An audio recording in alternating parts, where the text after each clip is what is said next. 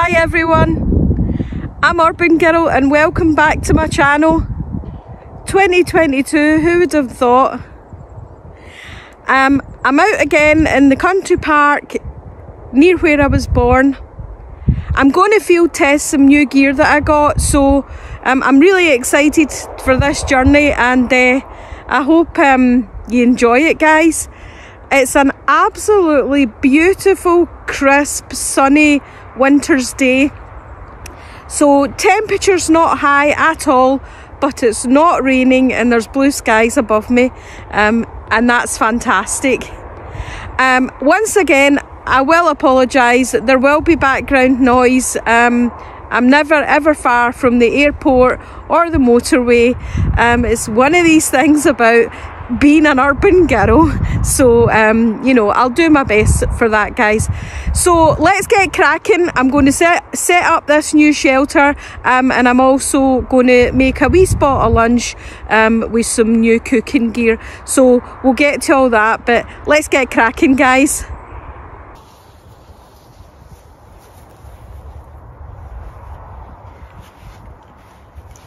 Okay, here it is, guys. This is not the most lightweight piece of kit at all. The poles in it, they're metal poles. It's not the original wooden poles. I got it from a well-known, reputable UK supplier of military surplus. I've not had it out the bag at all. I don't know what kind of condition it's in. It's probably smelly. It is used military surplus. And so yeah, I've not subjected it to any sort of rain, weather, to waterproof it either. But it is canvas, so it should be, you know, water resistant. And fingers crossed the rain stays off anyway, guys. So let's get this set up and we'll see what it's like. As I said, the poles are really quite heavy metal. I would like to use my walking poles instead of these, because my walking poles are a lot lighter, but I'm not sure if they'll support the weight of the tent, so I brought these anyway. This was a Christmas present to myself. Yeah, I really don't need another shelter, but I really like this for lots of reasons, so I'll probably talk you through that once I've got it set up.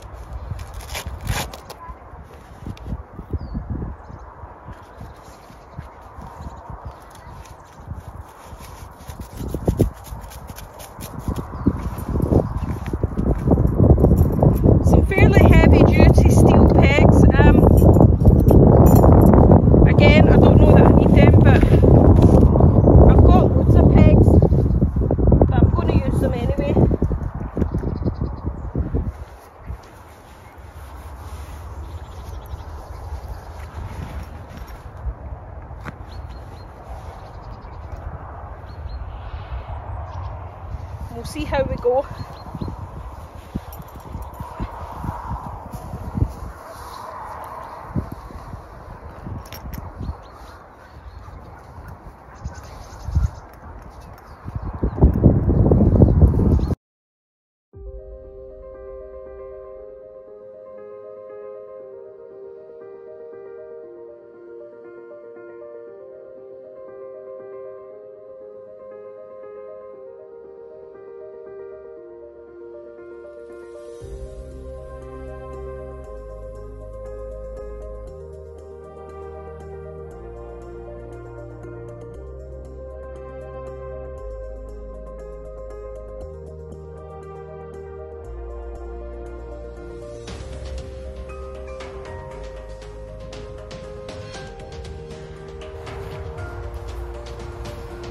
Right, there we go. Let's get the stuff in first.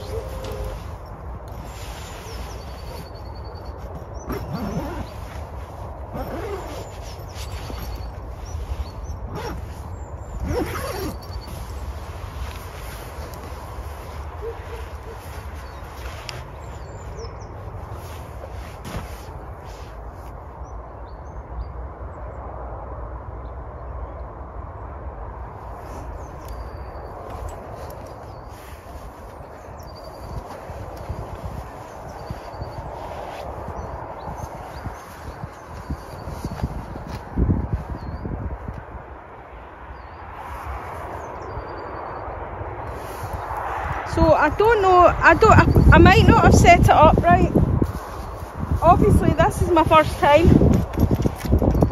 As many of you probably already know, you've probably seen them 100 times. This is the Dutch Army, one man canvas tent with a bathtub floor. I can see at the back door, the bathtub's not sitting up very well, so there's something there in the way that I've set it up probably.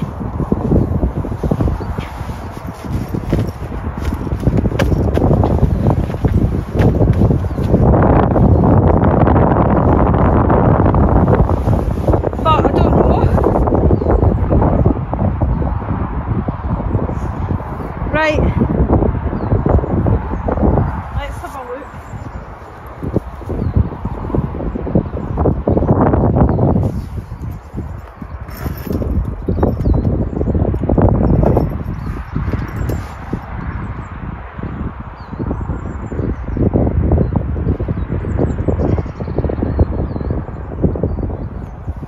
I mean, I could just open the door back there, but seeing as I've already set it up here, right, they don't need to go in.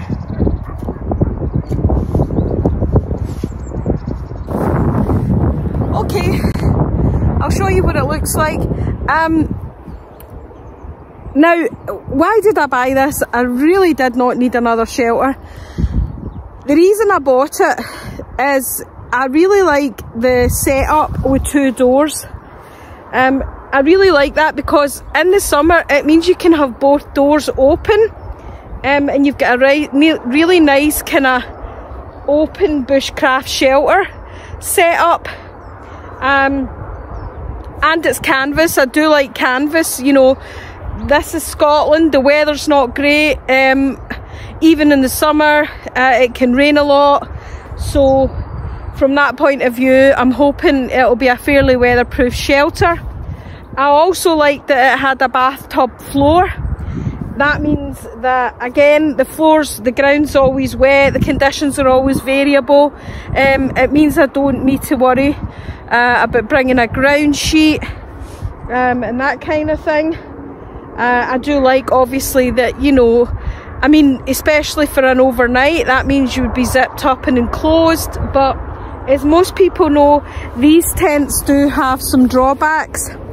Now, some of the drawbacks that people have talked about a lot when they get this is this 3-zip closure at the door, because and the zips at the very corner where they flare out. So a lot of people have had problems with water coming into their tent. But as you know, I don't really do a lot overnight, so for me that wasn't really a big worry. So got all the gear in, and I'm going to set up my lunch. Yeah, I mean, let me know what you think. Let me know what you think of the setup, guys. I think I've done a fairly decent job for the first time out. It is a wee bit smelly, i.e. yeah, it smells a wee bit like, you know, dirt and mud and old canvas that's not been aired, but it's not hugely unpleasant smelling, if you know what I mean. This back door here might be where, as you can see, it seems to be moving in a lot with the wind.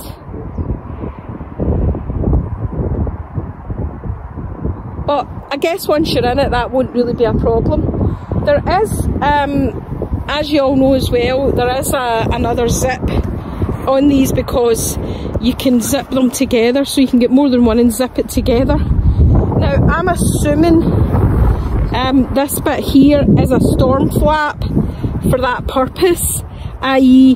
when they're zipped together you can cinch this down really tightly, and that'll probably help with the waterproofing when you've got more than one zip together. So I haven't bothered cinching that down or anything, or tying out that guy line today. I don't think I need it.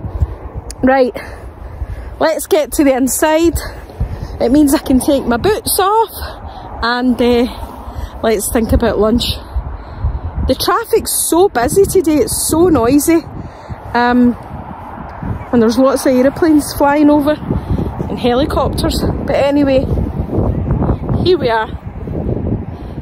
That's a reservoir down there. Quite popular with local wildlife, and there is a castle, an abandoned castle. It's not a full castle, it's just like a turret. But yeah, you do get a really, really spectacular view up here, especially on a clear day, with the hills in the background. Don't know what ones they are. Don't know. Could be the Campsies, but I'm not an expert. Well, I'll tell you what I like about this already. Yeah, there is tons and tons of space in this compared to the Zeltbahn. I absolutely am loving having all this space. I'm really already in love with the bathtub floor idea. I've got my wee kind of wax sit pad, not my Helican one, it's my homemade one. Yeah, see, we had a really nice warm blanket in here as well. I wished I'd brought my jungle blanket. I'm not getting a very good signal up here. I don't know what the temperature actually is, but there's a fair wee wind as well. It is only January in Scotland, so it's probably, you know, probably about 5 degrees or something. But yeah, really, really good windbreak so far. Now, it looks as though it is in fairly good condition in the inside. As I said, there's, you know, there's some dirt on the floor and stuff like that, but it's nothing to worry about. So I think I would say for a person who's looking for a really good quality canvas shelter for for overnight, if you had a decent you know, bike caddy or something on your bike, a wee trailer, a wee mini trailer or something, you know, there's different ones you can get. They're dead expensive, but I'm sure you could make your own. You could probably, you know, trail this in a bike. You could also trail it on a sled if you've got a lot of snow. And I think the bathtub floor would be really good for that as well. So yeah, definitely plenty of options there for everybody, and so far I'm really loving it. That's one of the reasons I chose it over the Polish Lavu. You know, it's the one piece of kit I don't have that's also really popular, but I felt that it was too similar to the Zeltbahn, and it was going to give me that same kind of restricted pole in the middle type thing and all that. And overall I just thought, well, what else am I getting with that, you know, as opposed to a lot of the other features and benefits of this one, which is why I finally chose it. It was also cheaper. And for anybody that doesn't know, this is the desert camel pattern. It does come in another kind of green MPM or whatever it's, DPM, whatever it's called anyway. Yeah, it does come in another military green pattern, but this is a desert camel pattern, which I quite liked as well. So yeah, right, I'm going to have some lunch now with another new piece of kit. I know, you know, I don't need another camping stove, but this was a Christmas present that I asked my son for, because I already had the stove and I used it so much that I thought, you know what, I really like that system because it all fits in one bag, and I like that about it. So this is the BCB Crusader MKII kit. You don't get a lid with it, but you do get the canteen cup, the stove, and a plastic cup. So a lot of good pieces in here. Yeah, and to be fair on myself, you'll notice that, or I did let everybody know, I I've sold my other BCB stove and the other 2 canteen cups that I had. I you know, it was difficult to part with that French Army canteen cup. I don't know if it was a subscriber that bought it. If it was, if any of my subscribers bought any of that stuff, then hi guys, and I hope it's reached you safely, and I hope you enjoy using it as much as I did. But yeah, I felt that, you know, because you end up with so much kit and there's nowhere to store it all. So yeah, and I go to France a lot anyway, and there's always military surplus stuff on sale there. So if I really feel the desire to get another French Army canteen cup, I probably, you know, would be able to do that. But meanwhile, I'm going to give this BCB a run for its money and see how it is. As I said, I've used the stove before, so I know what it's like. Right, I'll set this up for my lunch, guys, and I'll bring you back.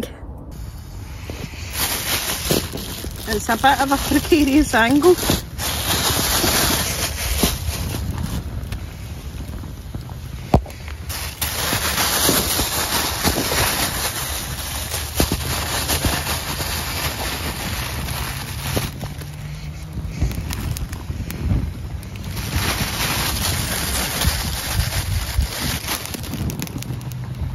Whoops. That's not going to go anywhere because it's wet here. Everything's wet.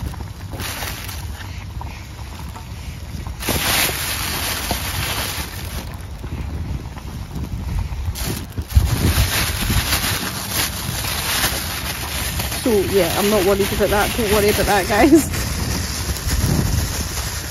I know it looks bad.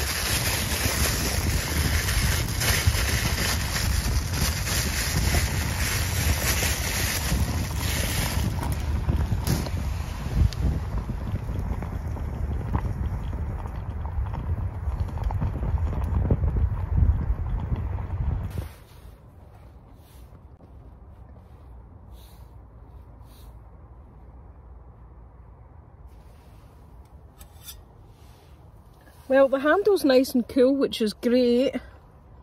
I hope these beans are hot enough, I'm not sure. I just fancied something simple today. And I haven't had beans for ages, and you can't beat cheesy beanos. So, happy new canteen cup, guys. Right, let's see if these are hot enough. I'm holding on to the camera at the same time because it's pretty windy.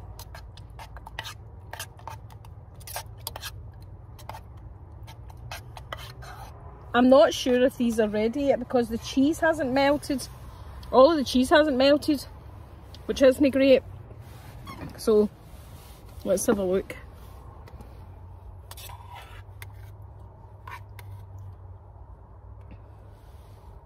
Cheers, guys.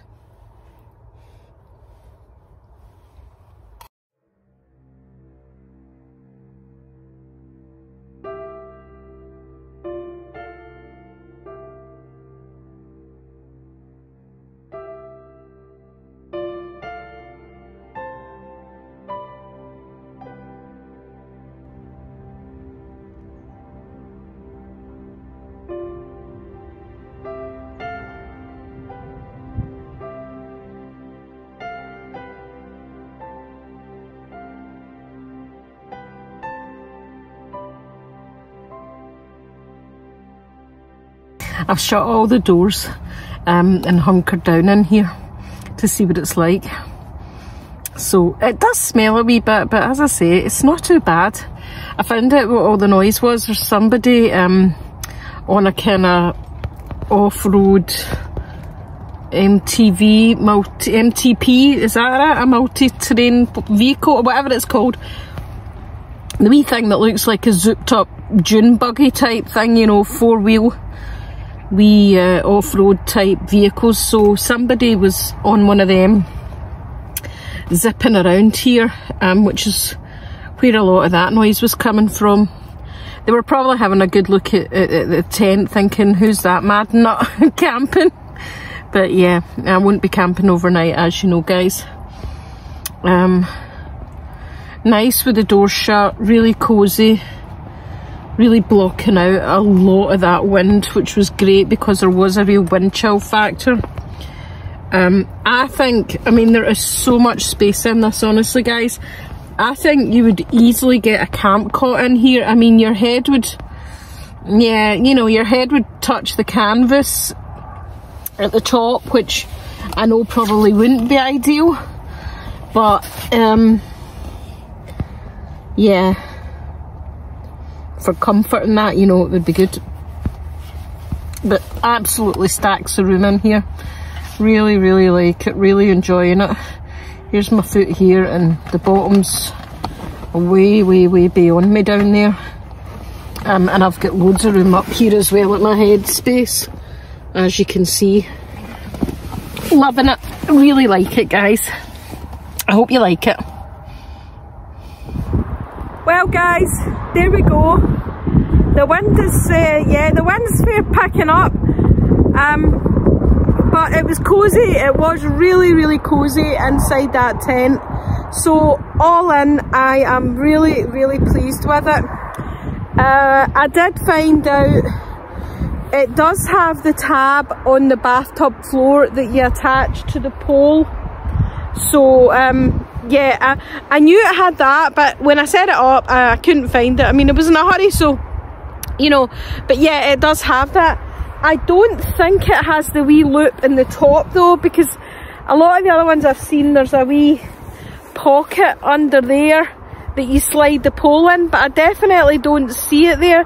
But I'll have another look for it in case I have missed it when I set it up. But yeah, the wee tabs at the bottom will help. They obviously help keep the bathtub aligned, and would probably stop that door flapping about a lot as well. So that would be good. So there we are. Thanks again for watching my channel, guys. I really appreciate all your support. I really appreciate all your comments and tips. I'm just an urban girl out having a bit of fun. Bye!